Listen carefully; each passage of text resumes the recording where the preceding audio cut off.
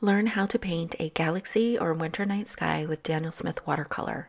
Plus, learn how to give a watercolor look to your die stamped images. There's a $50 gift card up for grabs, so use the blog hop link in the description below, and while you're there, be sure to like and subscribe this video.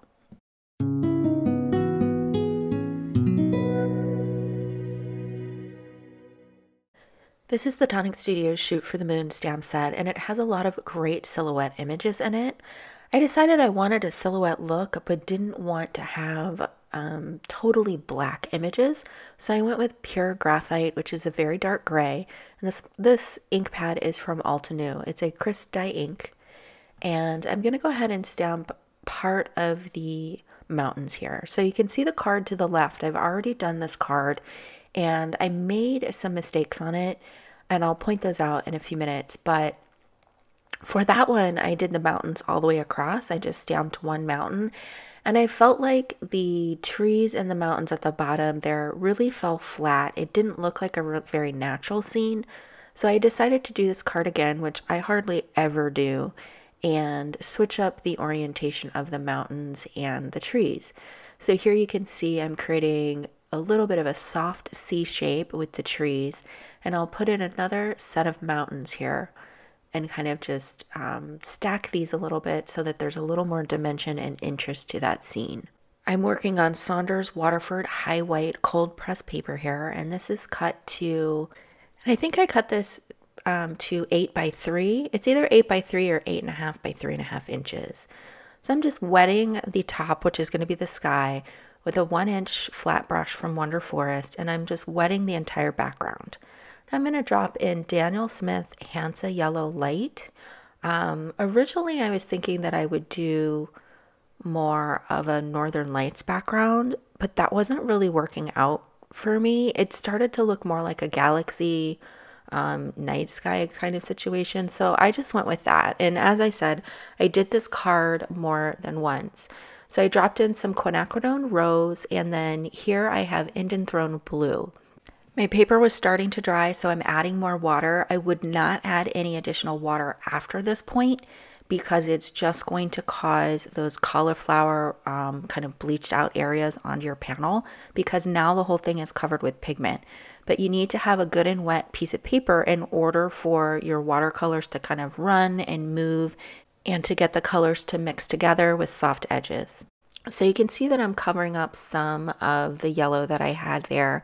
I lost a little bit of it, so I'll just pick up some Hansa Yellow Light and put that back in, a little bit of the quinacridone rose, and here I'm dropping in the indigo. So that's a much darker blue, and I'm holding the card up at an angle so that I get some additional movement to the watercolor. I'm taking the pigment directly from the pans to make sure that it's good and saturated, because I want this to be a vibrant sky and for it to not dry back too much. To add the watercolor look to my die stamped images here, I'm just using a wet paintbrush. This looks like a number 4 round brush, and I'm just wetting the ink. That's going to help blend the ink out a little bit. Now, this watercolor paper is cold pressed and it's textured, so I moved to a 6 round brush, so a little bit larger. The reason I did that is I wanted more water. I wanted to be able to hold more water on the brush so that I could move through this process a little quicker. So I'm just using some of the paint, or sorry, the ink from the stamped images, and I'm pulling that out into the snow to add just a little bit of texture to the snow. Because I stamped this on cold pressed paper, which is pretty textured, it didn't stamp all the way, but I knew that I was going to cover it with this water so things would blend in nicely.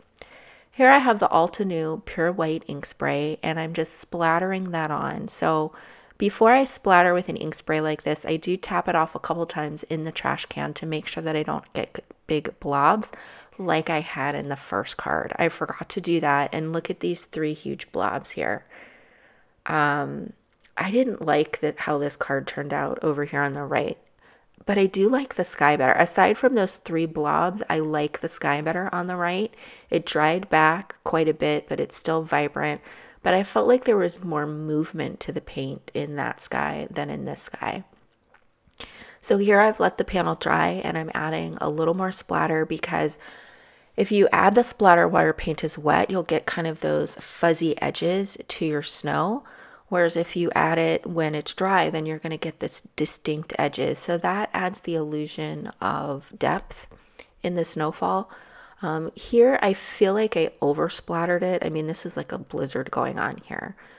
Now, after this dried, I decided to add, what did I add? I added splatters from one of the Tonic shimmer pens, and that caused my sentiment to bleed a little bit.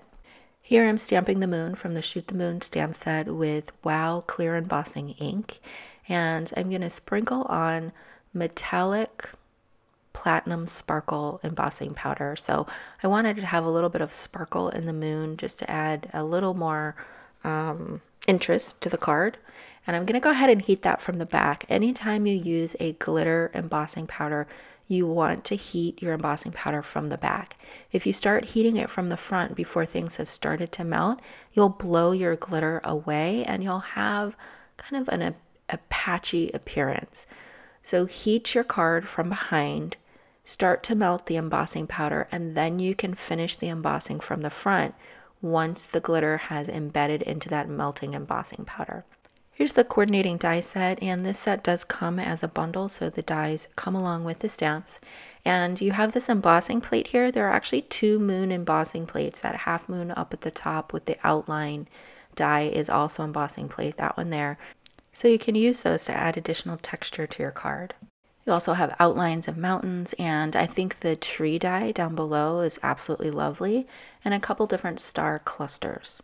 Here's a close-up of the finished card so you can see all the colors and the texture. I love the texture of the mountains and the trees, and that little bit of texture that was added to the snow from picking up the ink from the stamped images. You can also see some of the glittery splatter and how that made my sentiment bleed out just a little bit. If you felt like you learned something today, please like and subscribe down below. This is a pretty bold winter scene here. So if that's not your cup of tea, you might try some lighter colors or maybe using a little less of the paint to get a lighter look like what I achieved in the first card. Thanks so much for joining me today, and I'll see you soon with more inspiration.